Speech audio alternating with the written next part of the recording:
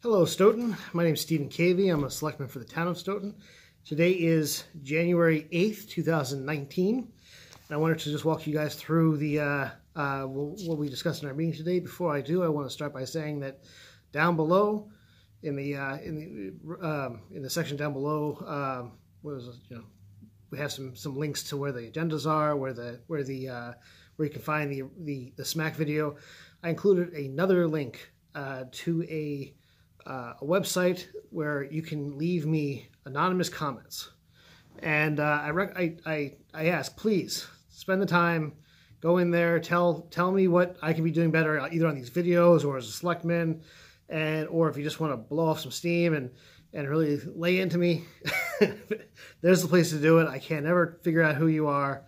Just tell me what you really think, because if we can't hear these things, we can't do a good job. So just please go down below, click on it, leave me if you've got any gripe, any issue, let me know what it is, because I'll work to address it.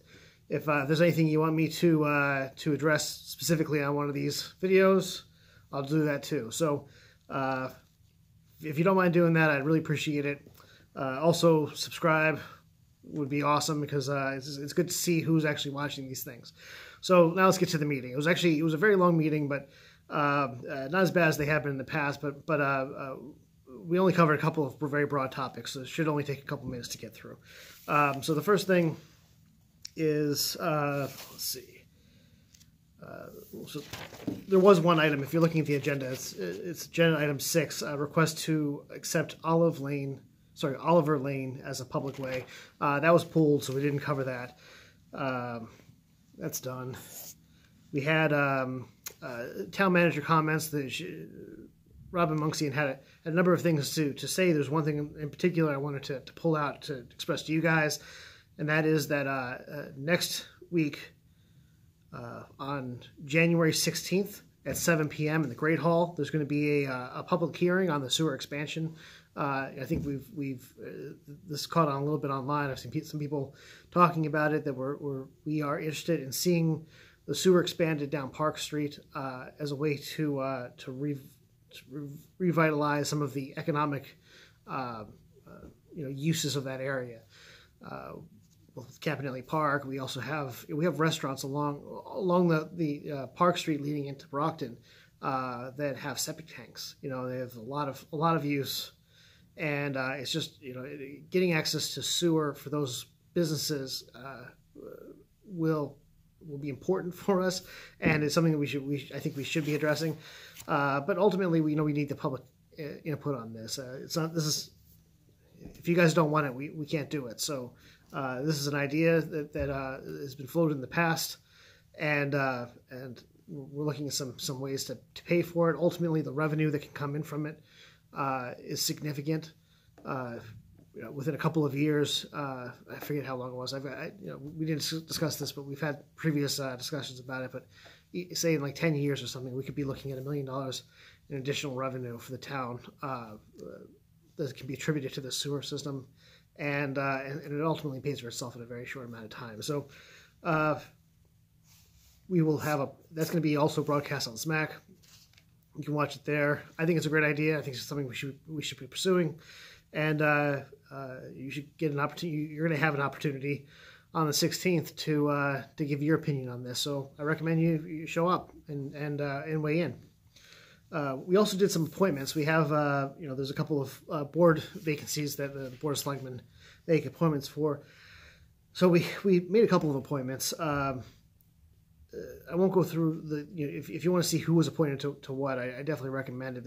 We had some really amazing people who contributed to this town or are looking to contribute to this town come and seek out a board appointment, and I think that's amazing.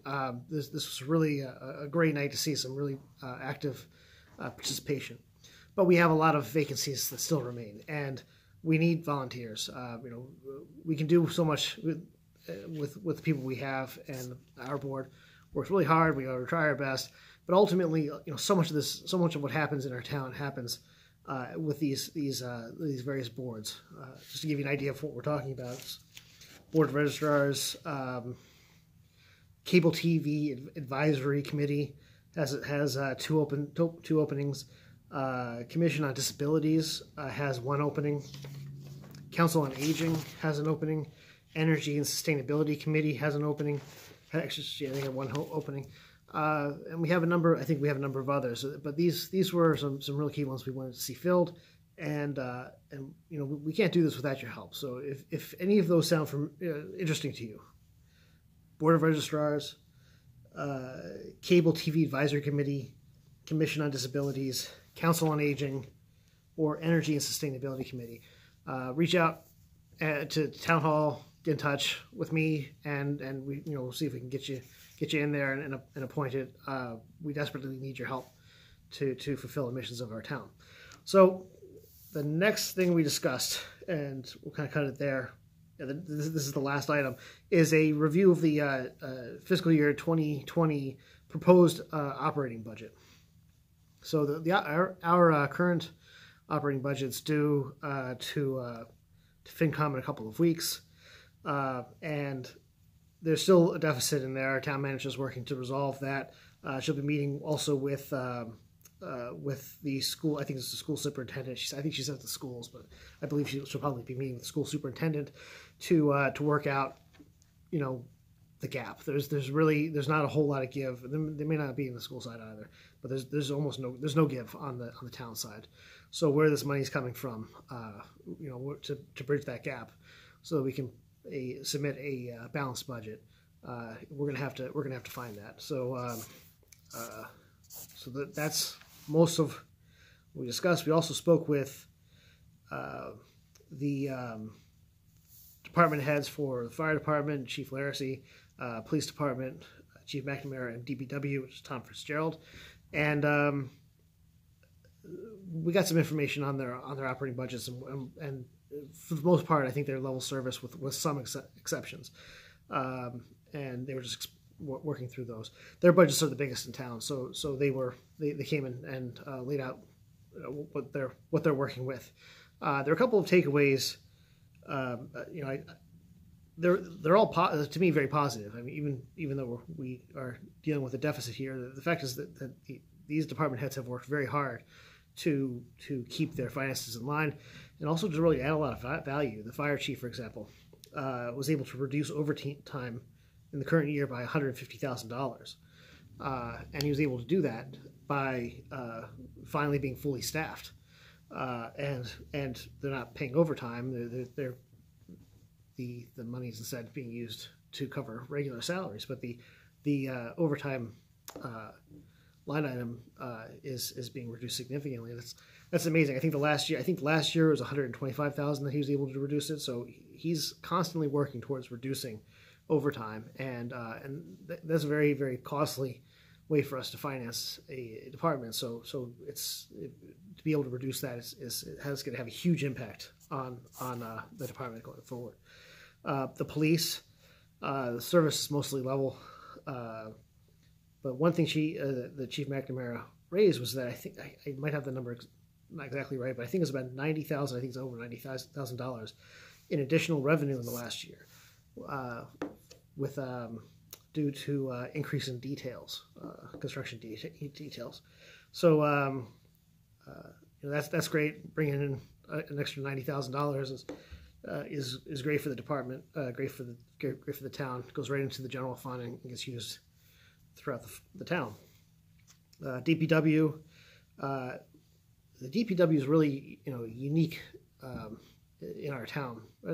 I think most towns are like this, but of the departments in our town, the DPW has a number of budgets underneath of it. There's sewer, there's, you know, snow removal, of water, trash removal, highways, parks. I think there's just so much they cover, and a lot of the work of the DPW, even though they might be the same workers working in different departments, different, you know, under different budgets. The head of DPW, Tom Fitzgerald, has done a lot of work trying to make sure people are aligned inside the right budgets, which is a ton of work. The budget seems very, very tight for them, and they've done an amazing job trying to find efficiencies in what they're doing. So I just wanted to give a shout out to them. So I think that covered everything. So yeah, that's good. We had a consent item, nothing special. Also, a couple of one-day liquor licenses for some events coming up with the St. James Parish. One on February 8th and another on April 26th. It doesn't say here what they are. I know one was a trivia night, and I forget what the other one was. But anyway, thanks again. Thanks for allowing me to serve the town. Please subscribe. That would be great. I'd really like to see who's not necessarily who, but you know, see if there's some traction here. That'd be awesome. And the other big thing is leave me some anonymous comments. I promise whatever's in there, I probably have heard worse. So thank you very much. Have a great night. Bye.